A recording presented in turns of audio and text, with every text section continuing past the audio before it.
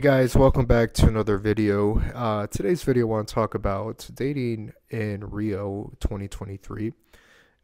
Hasn't changed from last year. So Rio has many opportunities. The past few times I've been to Rio has been during Carnival, so you have a lot more of abundance of options because people are traveling there from all over the country and all over the world. But I think in general, in like a normal state, Rio is a great place to date. Mainly sticking to Leblon and Panama. Brazilian girls, super social, very open to meeting new people, very fun, very flirty, very sexy, very social. So I've always had a great time.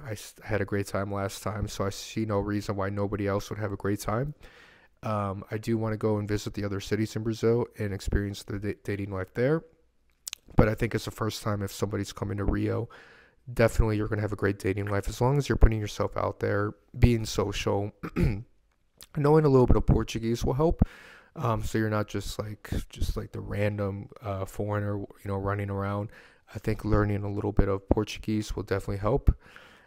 Study beforehand, and obviously know the areas to go out to. Again, Leblon and Panama, maybe Copacabana, but I think it's better to stay in Leblon and in Panama.